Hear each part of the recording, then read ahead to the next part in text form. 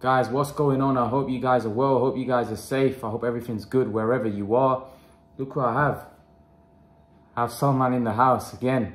A lot of you were saying in the last video that, you know, Salman was not looking very enthusiastic. But it's just the way he is. It's just his persona, to be honest with you. But yeah, he's been keeping up to date with the boxing stuff, and he's not happy with the recent events of Errol Spence and Manny Pacquiao pulling out. Salman, I'm going to come straight to you. There's been a lot of conspiracy theories. There's been a lot been said. We're not going to get this big fight between Spence and Pacquiao. How bitterly disappointed were you when you heard the news the other day? It's just, you know, it's just stuff's happening right now. COVID, you know, different, you know, I wasn't surprised, obviously disappointed, but I'm not surprised. You know, anything can happen, you know, in boxing. Just one punch can change everything. So wasn't that I was disappointed, but not, you know, like something I wasn't expecting.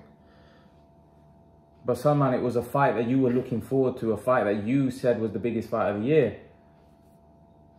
The fight fell through, man. The fight. What do you make of people saying that Spence intentionally he's not got injury and he's faking the injury? What do you make of that? It's stupid, isn't it? It's stupid. This is his payday. Why would he do that? He's obviously got injured. That's why he's pulled out. Doesn't make any sense. That why would he? It's just he showed an operation on his eye. He should clearly shown it. Just people obviously not very happy. You know, they're not very happy. They think there's a conspiracy.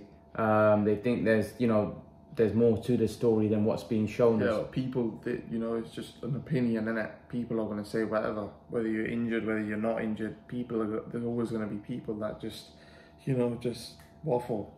He's never done that before, so why would he do that now? There's no reason why.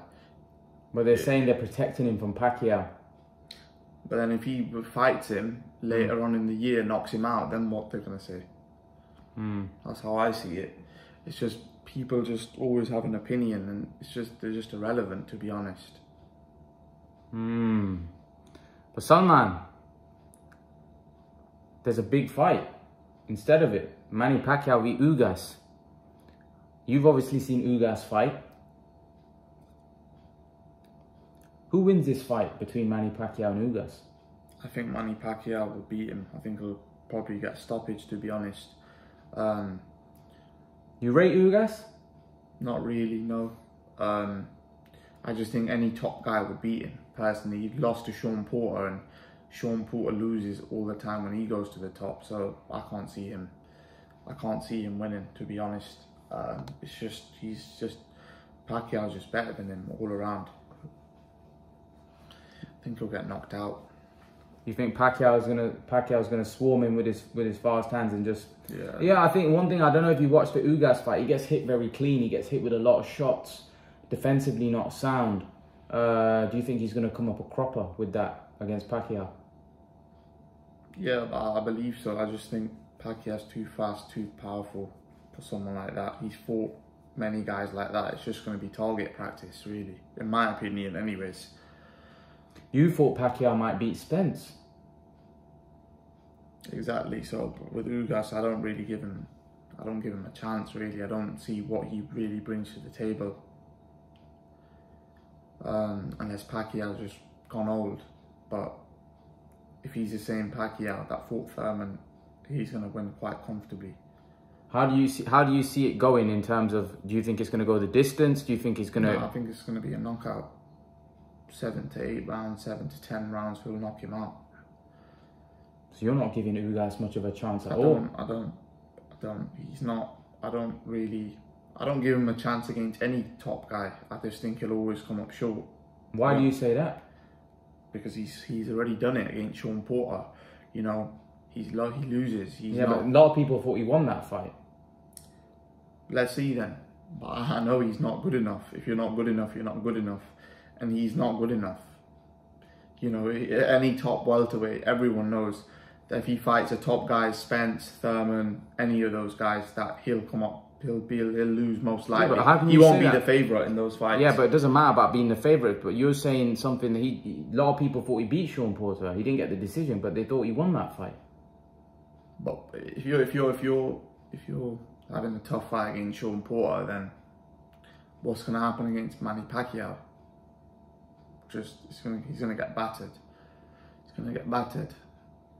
So, what do you think happens then, moving forward then? If you think Pacquiao beats Ugas like you expect him to, what's going to happen moving forward? What's Pacquiao's going to be next step? Do you see Pacquiao fighting again? Do you think Pacquiao... Yeah. It's just going to be the Spence fight. The guy was injured. Well, what can you... Why not the Crawford fight? Because, you know, he's going to clean out the guys in his own stable first. That Crawford fight, that's just all nonsense. He's never going to fight. That's all just rumours and all of that. That was never going to happen. He's going to fight Spence again. Spence will be back out by the end of the year, right? And but how can Spence be out by the back of the year when he's got a detached retina, according to reports? Yeah, but let's see. But whether it's early next year, it's not going to be Crawford, that's for sure. 100%. He ain't going to fight Crawford. And even if it does, Crawford's going to have to come to PBC, which I can't see him doing. I can't see that fight happening. So... that fight's just basically Bob Arum capping, basically, just talking crap, how he always does. That fight was never going to happen. Even Spence thought that this guy just talks nonsense. He's like, because he knew at that probably point his fight's penciled in with Pacquiao. And then Bob Arum's talking all this nonsense that, oh, this is going to happen. It was not going to happen. He can't get a big fight. And they just try to make rumours. Terence Crawford confirmed in a Teddy Atlas podcast that his last fight is with Bob Arum. He's only got one fight left. Then he's potentially a free agent. So why can't he get the Manny Pacquiao fight if Spence is out for a long time with his injury? Yeah, so then he needs to move to PBC. He should buy himself out of his contract. He's not got no one there that he can fight that's decent, right? He's fighting guys that are lower level welterweights. No one wants to see those fights. He's going to have to move. Simple as that. Bob Arum doesn't even want him to be there. He should just move. He should move, make the fights that the people want to see, come to PBC, you know, where it can actually happen. Although still, even then, I think that fight happens all the way at the end for the Undisputed. I just think Spence will collect all the belts from his end. And unless Manny Pacquiao comes in and, you know, beats Spence. Do you think Manny Pacquiao becomes undisputed champion? I think he well possibly can, yeah. If he beats Spence, there's no reason why he's not just going to go clean out everything. You think he beats Crawford? If he beats Spence, and you've got to realise he's going to be going in with a lot of momentum, and I think so, why not? You know, when you're going in with that sort of momentum. Do you think he beats both Crawford and Spence right now, Pacquiao? I think he can, yeah. I think so. As I said, if he beats Spence right now, well, whenever he fights Spence, and then when he goes on to fight Crawford, he's going to be going in with a psychological edge because he's beaten Thurman, then he would have beaten Spence. Then Crawford, he's going to think, what's Crawford going to bring here that's going to really trouble me here, you know? Pacquiao can take a good shot, right? I don't think Crawford punches harder than Spence or Thurman, to be honest. He might be a bit more skillful than them, but Pacquiao's also very skillful. So I think Crawford might struggle. Wow. Salman, I want to get your opinion. There's a big fight tomorrow night. John Casimero, the Filipino, the guy that's promoted by Manny Pacquiao himself, against someone that you rated very highly back in the day, Guillermo Rigondeaux, the genius from Cuba, the great fighter that was avoided by Carl Frampton, Scott Quigg. Nobody wanted to go near Guillermo Rigondeaux. But Guillermo Rigondeaux, there's reports, and I think you told me, I can't remember who, I think it was you or someone told me that he was 50. You know, he's really old, he's not what they say his age is. But, Salman, Guillermo Rigondeaux, what a fighter he was in his prime. I personally think he looks really old, to be honest. So I wouldn't be surprised if he gets knocked out or if he loses the fight because he's just too old. In his prime, does he beat Casimero? I think so, yeah. I think so. What did you make of Guillermo Rigondeaux's fight with Lomachenko? Do you think that was not a fair fight? What do you mean? Not a fair fight? Like in terms of Lomachenko being too big. Yeah, but you know, you got to go up and be great. You got to go up and be great. Clearly, he got battered against Lomachenko. That wasn't even that. Lomachenko was just way better than him.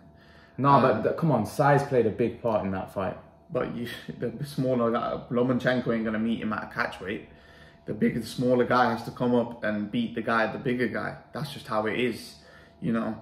That's just what's his normal weight. So he's fighting at 122. So 122, he's fighting at 118 now. So, you know, yeah, it's a big jump in it. Like 120, like it's, you know, Lomachenko's fighting at 135 now. Think about it. You know, so yeah, what was the fight at 130? No, I don't know. I think the fight was at 126. I think. Yeah, so whatever. But at the end of the day, Lomachenko beat him. You know, and he just beat him up really, and then he quit. He just quit. So I don't think he was getting that. He was getting beat up, but not to the extent where I think he could have carried on, to be honest. But Salman, do you think Guillermo Rigondeaux tomorrow can bring back his youth tomorrow, get back and put in one last? I think if it's going his way, then I think it'll be good. But I think if it gets a bit tough, that's it. It'll probably. Someone, Nonito Donaire, the legend, who's Nonito Donaire. He obviously fought Rigondeaux when they were in their primes, and Rigondeaux beat Nonito Donaire. We saw Nonito Donaire push Inoue to the max. We saw Nonito Donaire beat O'Barley in his last fight. What is to say that Rigondeaux can't sweep back the years and beat a Casimero? I don't think so, to be honest. You know, he's old now. You know, we're not talking when he was in his prime. You know, we're talking now. So you're saying, so okay, what happens if Rigondeaux fights Nonito Donaire now? I think that guy would win, that Donaire. I think Donaire would beat him now. I don't know when they fought. What about Inoue and Rigondeaux? I think Inoue would win now. He's too young, too fresh, too fast. In their primes? I don't know. I think Rigondeaux could outbox him. Because, to be fair, like, I'm not going to lie. You're not a fan of Inoue, that? No, I think he's a quality fighter. I think he's a quality fighter. But until he steps in there, until he's going to have to move away. But he fought Donaire. That's one guy, isn't it? It's one guy. He's need to fight a lot more fighters. I can't really judge at the minute. So he's a quality fighter from what I've seen, but until he goes up in weight or does something that he has to fight better guys, man. You know, like he's gonna have to move up. He's gonna have to move up, fight Lomachenko. Oh no, but that's too big a jump, man. What about him against the Casimero? If Casimero wins, that's a tough fight. Casimero's a beast. You know, so Casimero's a guy that's he's been beating guys up recently, man. So you think a win over Casimero will... Come on. Casimero wants to fight Nonito Donaire because that's a big fight between two Filipinos. But you don't think that Casimero would be a good win for Inoue? That would be the guy that you want him to see him fight? Or do you think even Casimero doesn't cut the buck about how great you want to see, or where you want to see Inoue get to? At the end of the day, it's not Inoue's fault. You can only fight the guys that's in his weight class, unless, as I said, he's willing to make a stupid move to 130, which I don't think. What's his weight now? 118. Yeah. So what would be 2 weight classes? No, it's more than that. It's 3. 122, 126. It's tough for him, and then he's only going to be able to fight the best that's in his thing. But why can't... So, okay. But none of those guys could go to like 130 or 135 and be champions. No, but okay, you don't think Inoue could go to 126? There's some big guys. Who's at 126 though? So there's Kid Galahad, there's Josh Warrington, there's guys like that, Gary Russell. But it's too small, Salman, man. Inoue is too small for those guys. I wouldn't put my house on it that he beats all of those guys. I think he'll give all those guys trouble, but it'll be tough. It'll be tough for him because you've got to realize those guys will punch a lot harder as well than the smaller guys. So it'll be tough for him. Unless, as I said, like he's fast, he's got power, but will his power carry? We don't know because he's never stepped up to a higher weight class, so we don't really know. But if he wants to be a great, he's gonna have to move up. It's as simple as that. Whether it's to 126, or he'll eventually have to go to 1, because the big fights aren't here really. Once he's fought a couple of these guys, then there's not really many, it's not a stacked division where you can say, oh, you can fight this guy, then you can fight that guy. It's a very limited division. It's just the fighters aren't, there's only a few fights, and then if he wins those, then what's next? Casimero knocks out Rigondeaux? I think so, yeah. I think the guy's too old, to be honest. We don't know what his real age is, so he could be 50, he could be 45, he might be over 50. He might be over 50, you know what I mean? But so you think Casimero blows him out first 5-6 rounds, or goes late? I think it probably, yeah, first 5-6 rounds. As I said to you, if it's going Rigondeaux's way, he might stick in there for a bit longer. If he starts getting pasted like how he was against Lomachenko, I can see him quitting again. I can see him quit, because if he's that old. If that was different though, that was a guy against a too big skilled guy. Yeah, but if he gets bad, regardless, it's about the age. You know, if he gets beaten up, if he's getting beaten up, his corner won't be afraid to pull him out. They will pull him out. If he's getting beaten up, he's gonna have to show that he's doing something. He's throwing back. He's winning the rounds. Otherwise, he'll probably get pulled out, because they'll probably think, what's the point? You know, what's the point? You're losing the fight. What you in there just to get beaten up? Salman giving his take about tomorrow, Manny Pacquiao, Ugas. He's not happy, of course, that the fight's off. But guys, leave your thoughts. Let me know what you think about what Salman thought. He believes that Casimero is going to walk through Rigondeaux, and he believes Ugas is no match for Manny Pacquiao. Leave your thoughts, guys. Leave your thoughts. Let me know what you think in the comment section below, guys. And guys, remember to please like, share, and subscribe to my channel. I'll see you guys in the next video. Peace.